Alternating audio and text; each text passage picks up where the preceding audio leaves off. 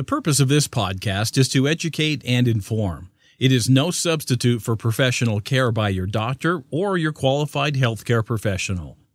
Never disregard or delay professional medical advice because of something you've heard on this podcast or in any linked material. Guests who speak on this podcast express their own opinions, experience, and conclusions. Dr. Shirley neither endorses nor opposes any particular opinion discussed on this podcast. The views expressed on this podcast have no relation to those of any academic, hospital, practice, institution, or other entity with which Dr. Shirley may be affiliated. Welcome to Forever Fab, the podcast on fashion, the art of living, and all things beauty. This podcast is curated by Dr. Shirley Madhere, MD, as the definitive source of holistic wellness through beauty.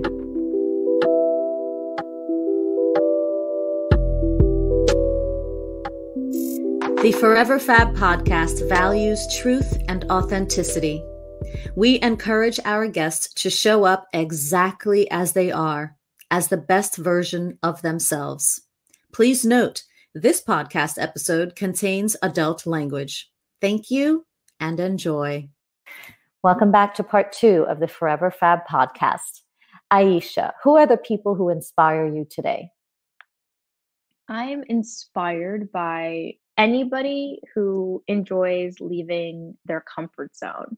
I also am inspired by people who are breaking the mold. So I loved Amanda Gorman at the inauguration. Yes. I loved Mina Harris saying, hey, I'm going to be a lawyer. I'm also going to be a point of light. I'm going to be an activist, right? I love all of these women like Issa Rae who are just owning what they have to contribute in the field and demanding to be respected for it. I agree 100%. And I love surrounding myself with those types of women, with those types of people, because actually it helps me to be better and to do better. 100%. That's another, that's a highlight of this podcast, right? Is if you are not surrounded by people who inspire you or motivate you, your life is your own masterpiece. You can edit it ruthlessly, upgrade your lineup, right? Find those people who want to hold intentions and who cheer for you as loudly as you cheer for yourself. I agree 100%. I have often mentioned this saying that my mother used to tell me when I was a little kid.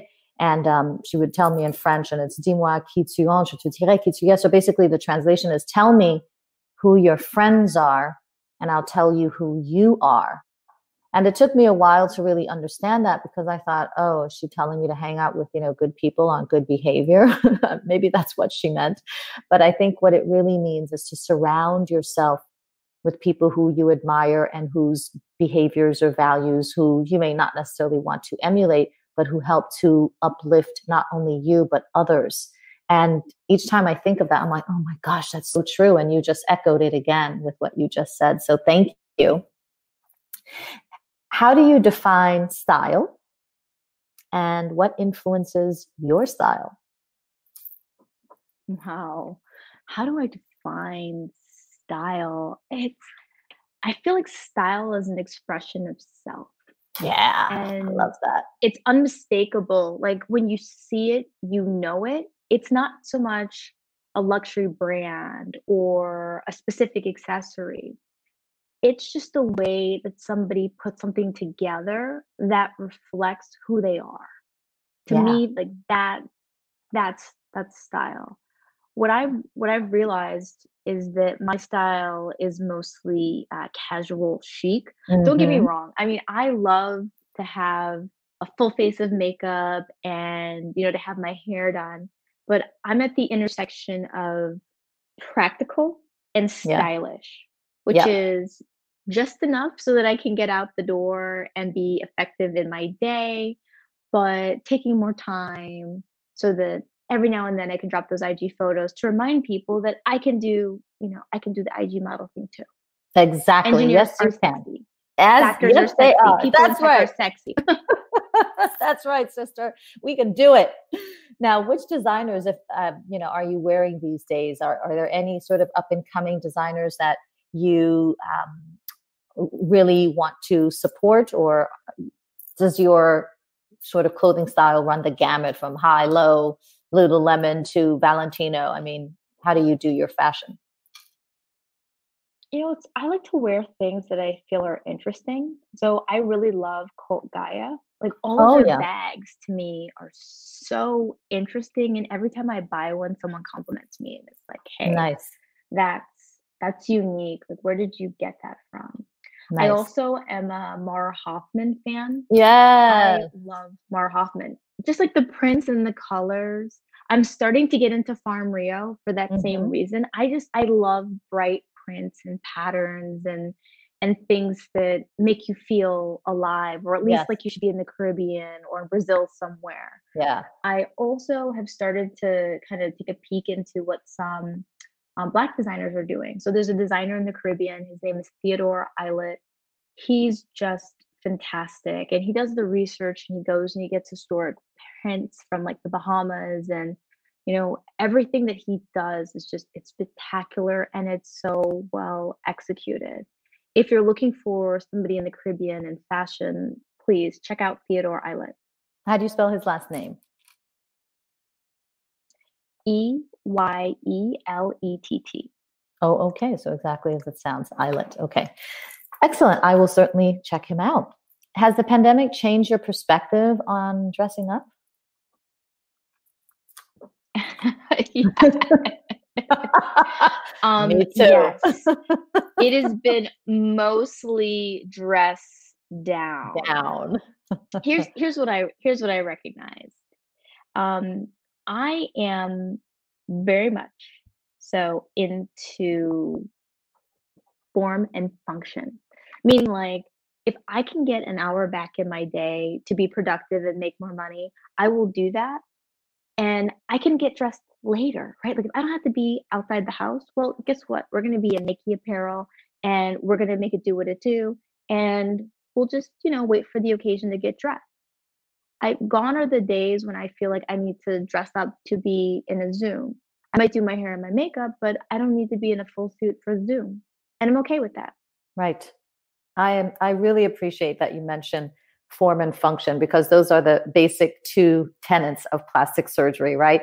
You have to have form. It's got to look beautiful, but it also has to have function. It's got to work. What's the point of having a, beautiful reconstruction if the part doesn't work? And by the same token, obviously there's a lot to be said for function. It's great that it works. It's life-saving, all that stuff. But in plastic surgery, if it's not beautiful, it's like, you really didn't do your whole job. So thank you for mentioning form and function. I get it. Believe me. What is the one fashion accessory you cannot live without? A watch. I feel naked if I don't have a watch on or Fitbit or something. Like, I just need to know what time it is. Yeah. On many levels. What time is it, Aisha? It's time to get it done. Love that. I think for me, the one fashion accessory I cannot live without is probably my bracelets. So when I have to take my bracelets off before I go into the OR, I'm like, oh my gosh, I feel naked. But that actually helps me to commiserate with my patient who's also naked. So I guess it's okay. And do you have a self-care routine or wellness routine? And if so, what is it? Yes. Okay, so let's talk about this. So pre-pandemic, right? Late 2019, I was one of those people that was like, okay, we're going to self-care, but it's going to be on planned intervals, holidays, long weekends, whatever. Now I'm part of the self-care needs to be everyday care. Yes. Because I really feel like we've entered into this period of hyperactivity. Working from home for me has been harder than working at work. So I am very deliberate about trying to do something I enjoy every day. Now, it could be a sauna session. It could be texting a close friend. It could be taking my Zoom calls while walking around the block just so that I can be outside and I can breathe.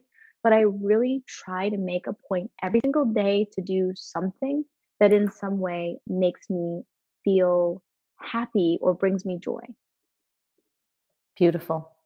And I like that you defined work as a simple text, because frankly, if you're not doing it for yourself and having it be all about yourself, yeah, sending a text can be work.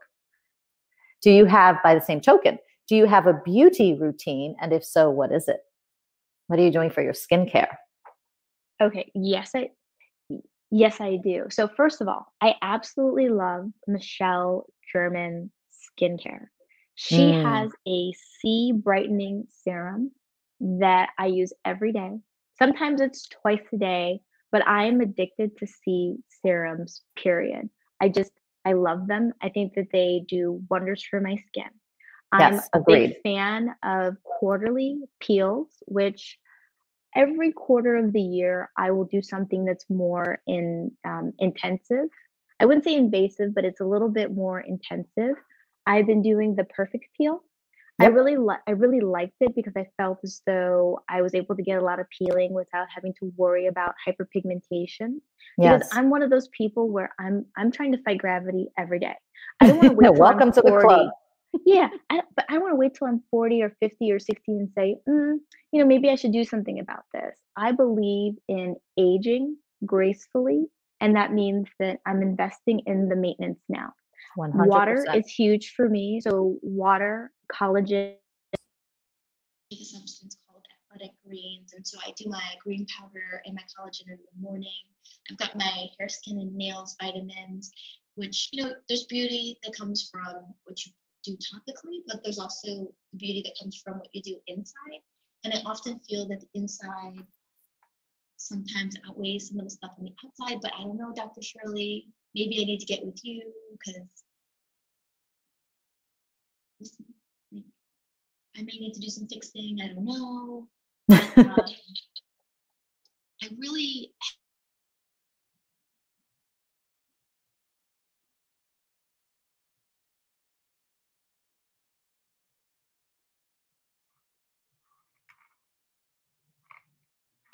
Aisha, I think we lost you again. Yeah, I wasn't sure if that was me. No, I kind of heard the mic on her end was a little weird. It went from like regular to kind of echoey. Okay. Aisha, are you still there?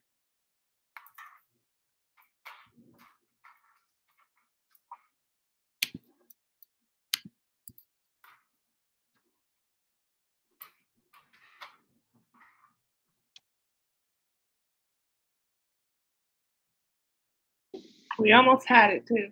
I know. Last two questions. Hi. Yes. Oh, you're back.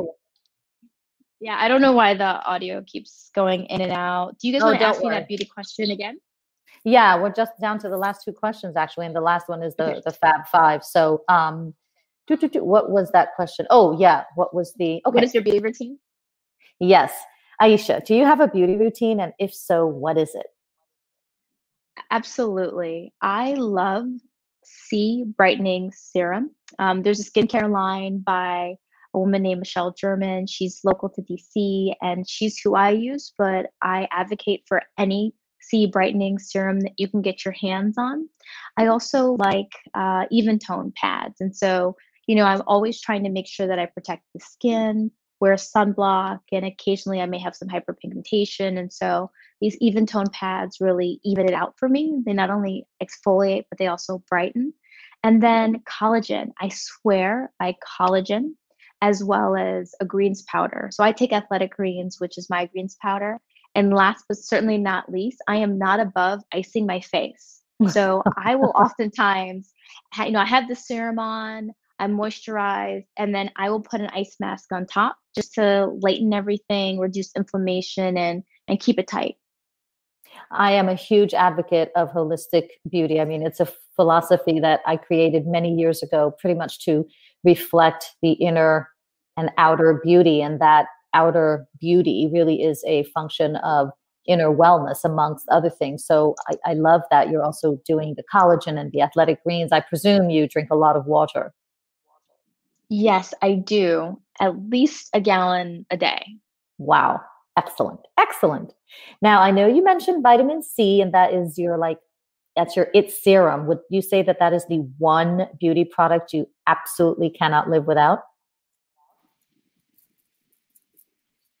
Yeah, I'm going to have to go with that one because it's the one that I use at least twice a day.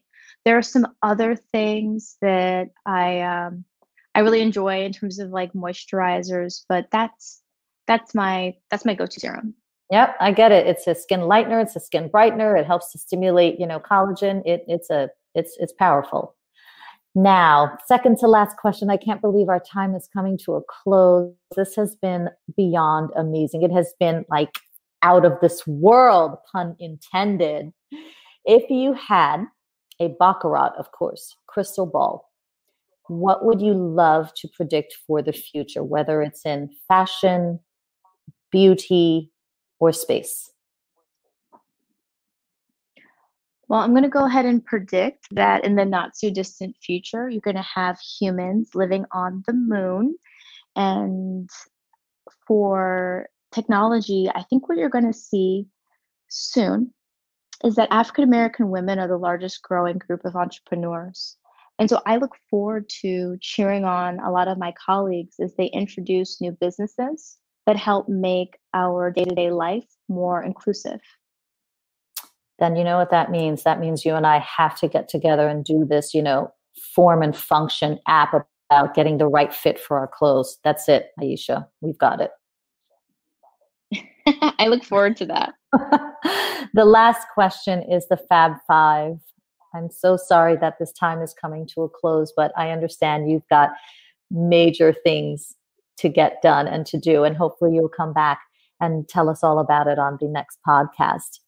So the Fab Five question is, what are your top 5 recommendations for living a beautiful life? And I'll write these down. So my first recommendation is to let it go. Sometimes setbacks are a setup for a comeback. My second recommendation is to be intentional. Write down your goals. Tell the right people your dreams. Measure your progress. Hold yourself accountable.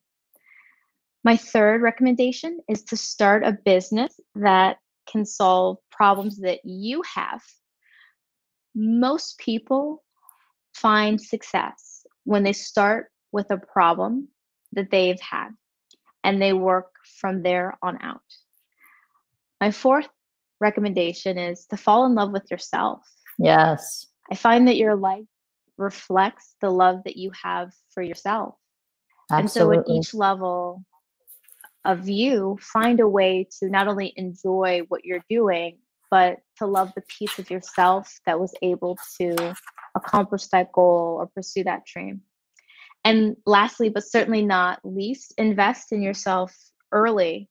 I mean, drink your water, eat your veggies, take your professional development class, connect with people like Dr. Shirley, learn from others. And I think that if you follow those things, you'll live a fabulous life. And it sounds as if you are living a fabulous life, and you are also contributing to help others live a fabulous life. For those things, I thank you. I look forward to hearing more great, super amazing things from and about you. I congratulate you on all of your success, on all of the boundaries you have broken, on keeping yourself in mind, on keeping others in mind, knowing that you know, and knowing that you have a purpose that is far greater than anyone could have thought. So thank you, Aisha Bowe, for joining us on the Forever Fab podcast. I am so grateful and excited to have had this time with you. Please come back. Thank you. Such a pleasure. If you want to decode code or know someone who does, get your kit on stemlingo.com.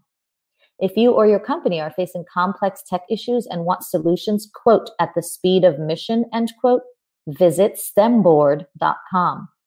And if you are simply obsessed with Aisha Bowe, follow her on IG at Aisha Bowe. Thank you for listening to this week's Forever Fab podcast episode. Until next time, stay beautiful inside and out.